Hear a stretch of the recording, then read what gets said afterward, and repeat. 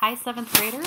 Welcome to your second book talk of the year. I'm excited to be talking to you about some great books in our library and getting you set, especially with us in distance learning now, because we want you to be finding some good things that you can be reading even from home.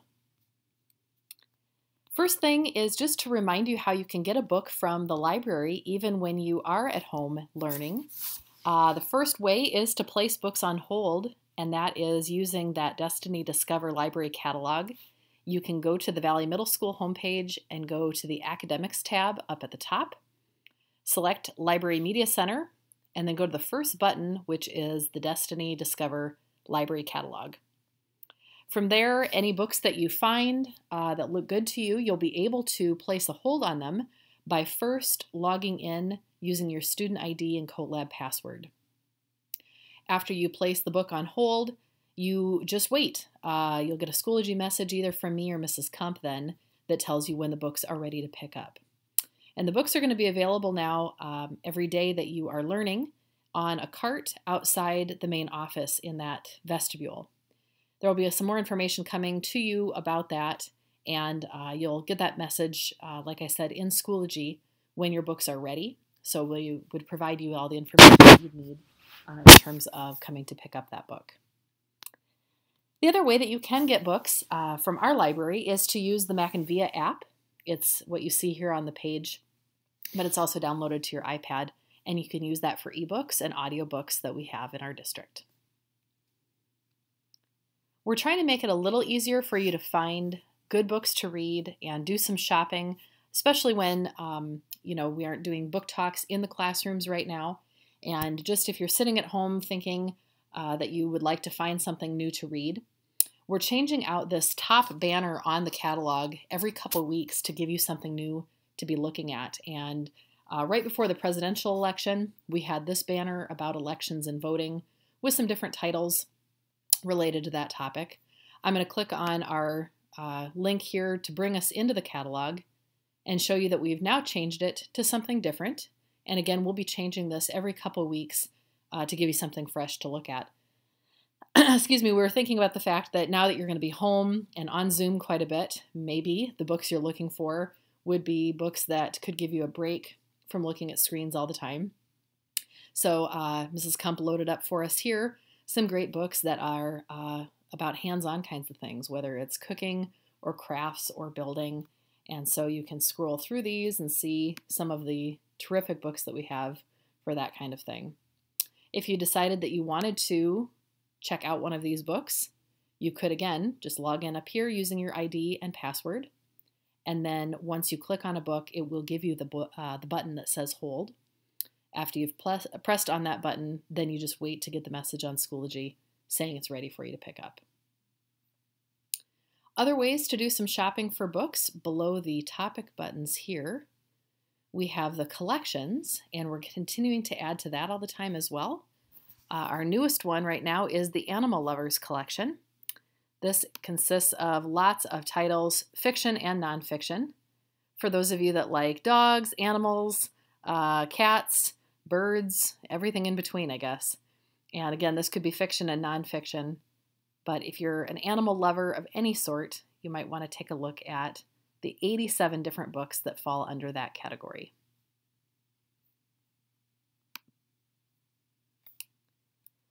Well, let's talk about some new books to add to your reading list today. The first one I wanted to share is from The Misadventures of Max Crumbly. This is book number 1, Locker Hero. This is the same author as the Dork Diaries series. So if you've read that series or know of that one, Rachel Russell wrote that one, and this has the same kind of humor, almost that graphic novel style, sort of Diary of a Wimpy Kid kind of a feel as well. But this is more of that chapter book than a graphic novel in that same way. This is the story of Max, who in the first book is coming out of being homeschooled for 7 years. He is hoping that his transition into the public school system is going to be just fine, and in fact, he's even had dreams about being this kind of superhero, right? That he comes into middle school life and that coming from homeschool into the regular school system is going to be a breeze. Unfortunately for him, one of the bullies at school, in fact, like the bully, Doug the Thug, seems to find Max a great victim. And so Doug the Thug traps Max in his locker almost immediately. And Max, luckily, with the help of a friend, gets free from the locker pretty quickly. But the next time that Thug strikes, it's after everybody's left for a 3-day weekend. And Max figures he is now stuck in this locker for who even knows, right? Until Monday. Luckily, after a few hours of pretty uncomfortable conditions, Max does escape through the back of the locker. He crawls through some ductwork and actually saves the day. Comes across some criminal activity and stops it. So he ends up having an adventure kind of by mistake, by accident, but manages to be a hero of sorts. This is the first book in a series, and it's just a great series, again, for those who are Diary of a Wimpy Kid fans. Love those humorous books that have the illustrations to go along with it. Find out how it goes for Max in this terrific series by Russell. Speaking of series, and if you are more of a graphic novel reader as well, this is the Bad Guys series by Aaron Blabey, and this is episode 1. This first book, we've got the series in the library. This is about a bunch of characters who have tried to be bad, but are really bad at it, and so they end up kind of accidentally being good. Mr. Wolf, Mr. Piranha, Mr. Snake, and Mr. Shark. They look like bad guys, they sound like bad guys, they even smell like bad guys, but unfortunately they just can't help themselves. They end up doing good things. Their first mission in this book is they're going to free about 200 dogs from this dog pound, and it's gonna go completely right in all kinds of wrong ways. So it's hilarious. Once again, great illustrations, fun characters, funny things, and I love the idea that these guys really want to try and do the wrong thing, and they can't help themselves. They just keep doing things right. Great stuff. Dovey Co., totally different tone here. Frances O'Rourke Dowell, what a great idea for a story, though. I wanted to put the first one of the first sentences up here on the screen. She is quoted as saying, "I hated Parnell Caraway as much as the next person, but I didn't kill him." So Dovey is on trial in this story. She is on murder trial. She's supposedly the last person to have seen Parnell alive, because when Parnell Caraway, this awful guy, this mean, snobby guy who evidently everybody in town disliked, but she disliked the most. He's found dead, and Dovey is in the room where his body is discovered. It makes her look pretty darn guilty. And Dovey is known for saying what's on her mind. So it's no secret that she can't stand him. She has made that abundantly clear. She has said it so much, especially because Parnell, before dying, was dating her sister Caroline, and he also treated her brother Amos really badly. And so Dovey is an outspoken girl. She has said over and over and over to whoever would listen that Parnell's this awful guy, and she's made that really, really clear. Well, now Parnell's dead. Dovey was found with his dead body. Things look bad, but Dovey is absolutely 100% saying she didn't do it, and she is on trial trying to prove that she didn't. You've got to read this mystery to find out, did she or didn't she? Can you believe her or not? Loved this book, and you will too.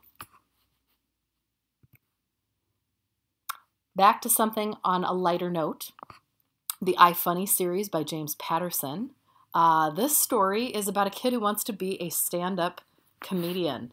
What a fun premise for a book. A middle schooler, he wants to make a living making people laugh.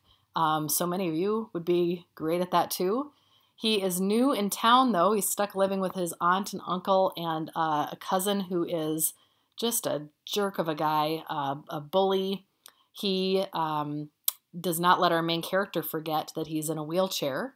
Jamie, the main character, is in a wheelchair, and Steve is the name of the cousin, I believe.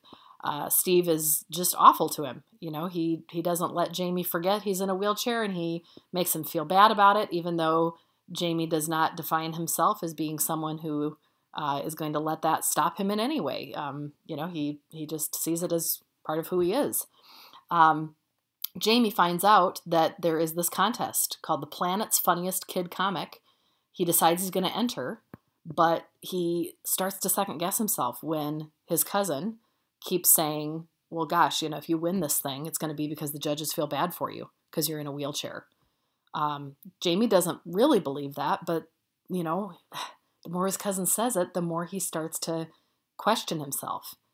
Is it going to be because I'm funny, or are they going to feel bad for me? Read this story. Find out how it goes. Love that this character is trying what I would imagine would be such a hard thing to do, and that is to try to be funny up on stage. Can you get your jokes to land or not? And this is part of a series by Patterson. One last one, a graphic novel here by Brandon Terrell. This story is a story of a kid who loves to be a part of a team, but also because he's really just sitting on the bench most of the time. He's the backup quarterback for the team, for the Hawks. And Ben is happy to just hang out with his teammates on the sidelines, right? Get in there and practice, do what he needs to do, but he also doesn't have all the pressure of the team kind of relying on him. That is until the star quarterback, Wes, gets suspended because Wes's grades are tanking. And all of a sudden, Ben is being asked to play all the time, right? Has to be out on the field, for everything. Well, suddenly, with Ben kind of in charge of the team's playing and the team not doing so well, his teammates are suddenly putting a lot of pressure on him, and the blame is falling to him. And Ben doesn't necessarily like how that feels. Find out how the Hawks do out on the field, both on and off the field, actually. Find out how it feels for Ben, a player who's used to sitting on the sidelines and now getting all this time on the field and having to deal with that pressure. Quarterback Scramble, again, graphic novel story, which is kind of a neat one here. Give this one a shot.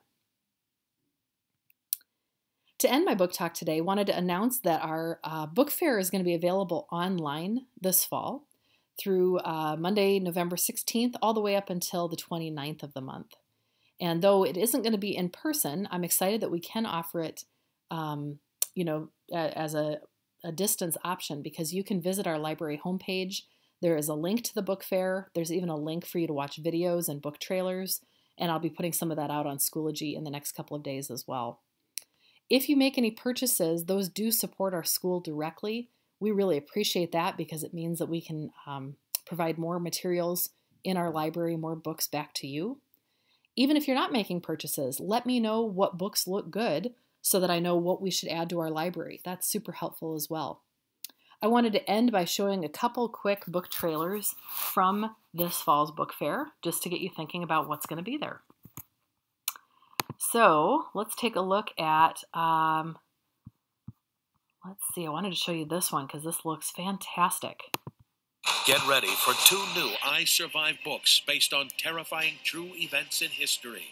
Josh is on a family trip to Northern California when he finds himself in the middle of the deadliest wildfire season in 100 years. He and his cousin Holly are suddenly trapped in a fast-moving firestorm that's destroying everything in its path. Smoke burns their lungs, and embers burn their skin. They must find a way to escape the blazing forest in I Survived the California Wildfires 2018. And another favorite I Survived book is now a thrilling graphic novel. A killer shark has been terrorizing swimmers along the New Jersey shore. Chet feels safe in his small town, far from the ocean, until one day when he comes face to face with a shark in the local creek. Will Chet and his friends survive the swim? Find out in the graphic novel adaptation of I Survived the Shark Attacks of 1916. Look for them at your Scholastic Book Fair. I love the I Survived books, and I especially love that they're starting to move some of them into graphic novel forms too. How fun. Also, a new Babysitter's Club book coming out. We're the Babysitter's Club. Call us if you need us. Bye! Oh my God. Good afternoon, Babysitter's Club. You are learning about yourselves and the way you want to be in the world. I started the Babysitter's Club to take care of kids. But we were more than a club. We were best friends. Babysitter's Club!